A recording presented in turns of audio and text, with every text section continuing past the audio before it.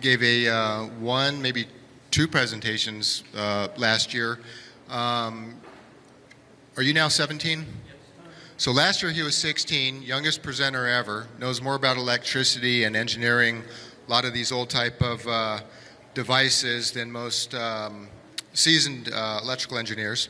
And he has been replicating quite a bit of Eric Dollard's work. Last year he presented on some of his replication of Eric Dollard's seismic research, measuring like electrostatic signals from the ground and showing the graphs, and doing this with relatively simple instruments and the wire and the meters, and making it really, really simple for people.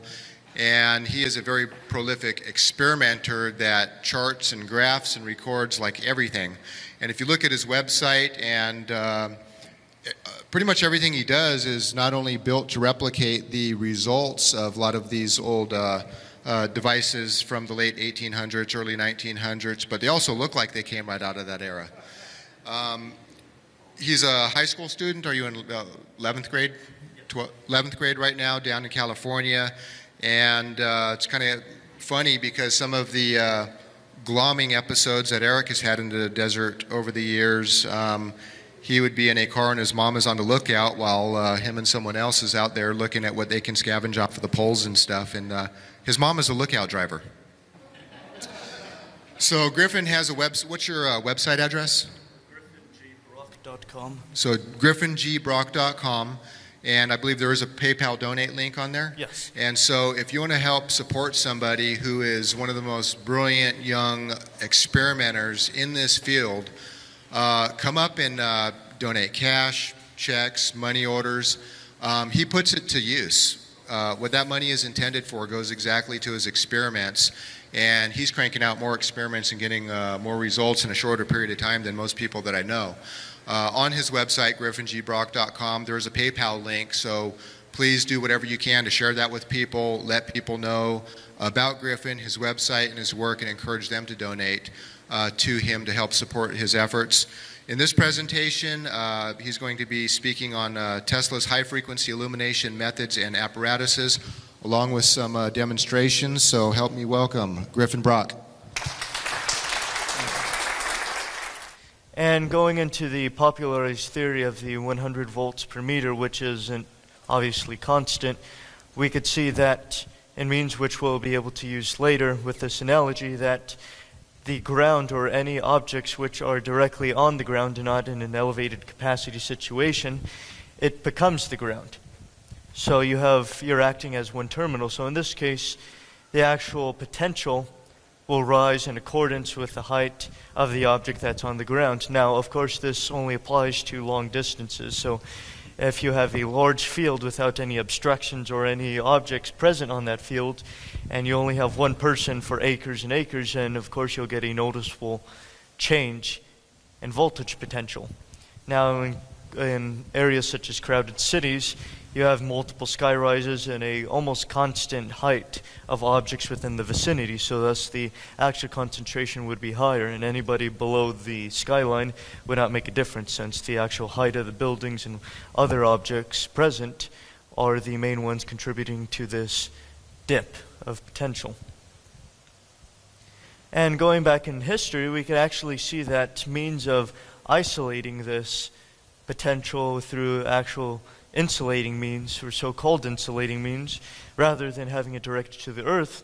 In this case, in 1928, Hermann Clausen created a field, or this is actually a illustrative depiction of what is called electrostatic collectors. Now, this is an idealized way that he pictured it. Now, in his case, he actually created only one of them and created a more elaborate setup between two mountaintops.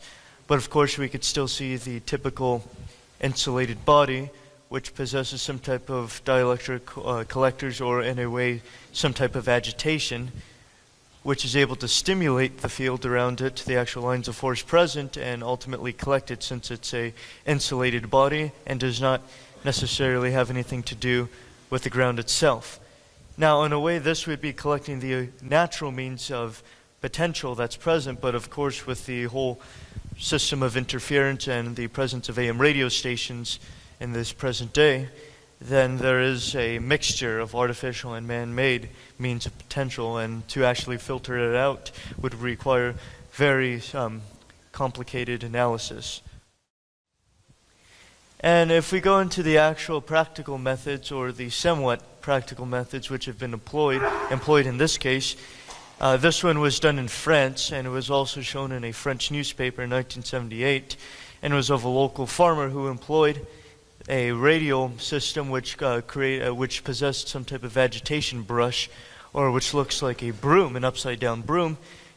And this, of course, stimulates and agitates the local field, the dielectric field, which is present between the ground and the ionosphere, upper atmosphere. Now, in this case, it appears that the post is on an insulating staff. Excuse me. It's on an insulating staff, as represented here by the insulator. So you do create some type of isolation from ground, thus creating a potential voltage difference. And going into the insulated method, or the independent method, this is a visualization where you have some type of capacitive mass. In this case, it's more of a distributing capacitive mass, where the lines of force are somewhat more evenly distributed rather than these corners, which would we would see a little more of an agitation. But if we were to actually collect it or disrupt the field, then you would need something such as this brush. But in this case, we have some type of voltage potential depending on the height and just the actual electrical activity of the ionosphere at that given time, which in seismic forecasting, this actually proves to be a decent method and is in a way a basis for a typical Marconi or Hertzian antenna method. We have the generalized conception that we have some type of capacitance which supplies a representation or acts as a upper strata or an ionospheric effect.